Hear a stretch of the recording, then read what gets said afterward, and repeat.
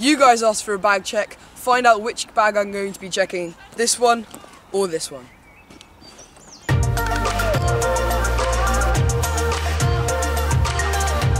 Now the decision is, I'm showing you this bag. So what I was thinking is, a lot of you guys have seen our bag checks.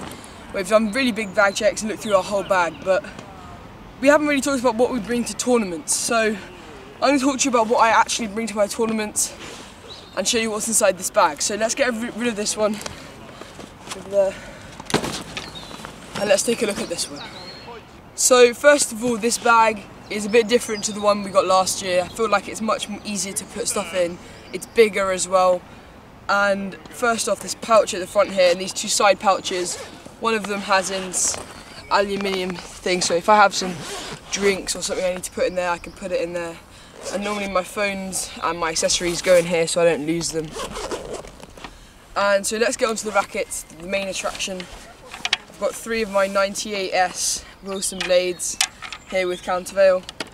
One of the strings is broken at the moment, which I didn't bring out, so I have 4 technically. And so let's get into the rest of the bag and see what I've got in here. So now we've got my bag. First of all, we've got a cap. Like, if the weather's like it is now at the moment, which is really sunny, you're definitely going to need one of these. I'll normally choose the morning before my tournament what kind of colour cap I want, depending on what I'm wearing at the moment. It's probably going to be a white cap. And let's look into the rest of it.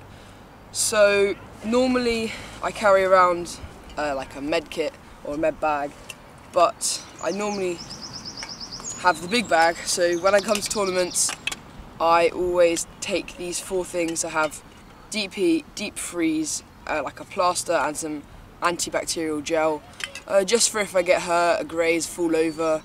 I don't really want to be waiting forever for some person with a plaster to come, so I normally just take initiative and take these with me. I would highly recommend them, they're quite useful. Okay, so next one, my tennis book. Very important when I'm writing down notes or maybe reading in the match. Maybe I'm down, have to think about what I need to do better, maybe I played them before. I keep all of that in here. And I find this is really important, so you should definitely get one of these if you don't have one of these already. Not this specific book, but any book will do. Just to write down your thoughts, maybe on the match, maybe while you're playing, even to get some anger out. But I think this is really good when I'm a bit frustrated, just to read it and I calm down. So now onto the warm-up utensils.